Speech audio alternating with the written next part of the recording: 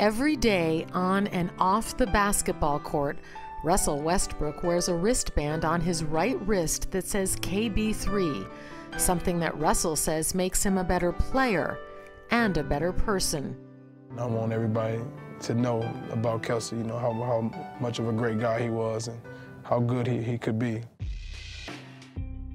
Growing up in Los Angeles, Russell's best friend was Kelsey Bars III, who lived across the street.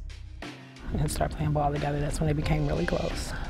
They really became bonded through basketball. When I say game, you say time. Game time, game time. As high school freshmen in 2002, Russell and Kelsey made the varsity team. Kelsey, who wore number 3, had an immediate impact on the court. Here goes little freshman, you know, 9th grader, 6'6" out there, you know, just beasting everybody. So he was able to hold his own and be out there as a presence as a 9th grader. They try to give it up, and that's the result. You could see Chris Jackson looking at Kelsey Bars. During their sophomore year, Kelsey averaged 18 points, 11 rebounds, and 3 blocks per game, as college coaches around the country took notice. Kelsey and I definitely both wanted to go to UCLA, go there together, and then go to the NBA.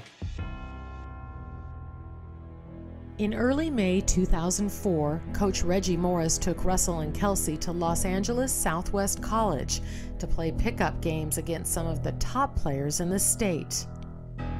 Kelsey was the best player on the court even as a 10th grader. He was dominating college players. We had won like 4 or 5 games in a row. I had left, and I remember Kelsey was playing maybe the best I've seen him play in a long time. We went to go sit down over on the side, and he was laughing and joking with a couple of the young guys, and then he kind of collapsed. And then took one big gasp of air, and then he just fell back. When I got to the hospital, that's when his dad told me, pulled me to the side and told me that he had passed. Kelsey had died from an enlarged heart. He was just 16 years old. Russell would mourn his friend at his memorial service the following week. Basketball in heaven. Hey, Mom, do you know they have basketball in heaven? I played for the Angels on the first day. After Kelsey's death, Russell carried on for both of them, even walking across the street every morning to do Kelsey's chores before school. His friendship with Kelsey meant a whole lot to him. You know, that he was willing to do what he had to do to help the family out, to get through this traumatic moment that we were going through at the time. Russell would go on to play at UCLA, where Kelsey had wanted to play. Today, he still honors his friend. The anger he plays out there on the court, the aggressiveness Russell plays with, I think a lot of that is just that Kelsey that's in him.